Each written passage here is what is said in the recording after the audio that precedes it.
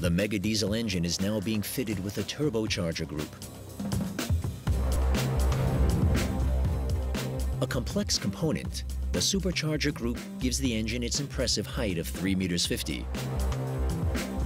Comprised of several thousand separate parts, the turbochargers are responsible for a huge increase in the performance of the marine diesel engine. Every year, fitter Tobias Reiter assembles 25 such turbochargers for Series 8000 engines. The purpose of the turbocharger is to increase the oxygen content of the combustion chamber. This is the intake for the exhaust gases. Here we have the blade wheel, which can rotate.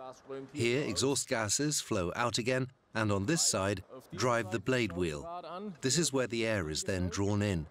Here it is compressed, and here it enters the intercooler.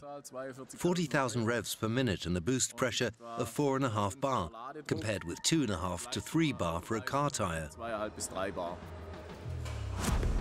Reiter needs about a week to assemble the 2-ton turbocharger. Today he's sealing the housing airtight to prevent any toxic exhaust fumes getting into the machine room later.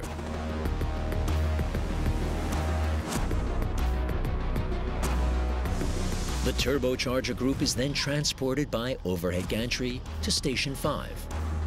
Now the turbocharger can be attached to the engine block. 2 men connect the part with the exhaust circuit. The Series 8000 mega diesel engine now weighs around 40 tons.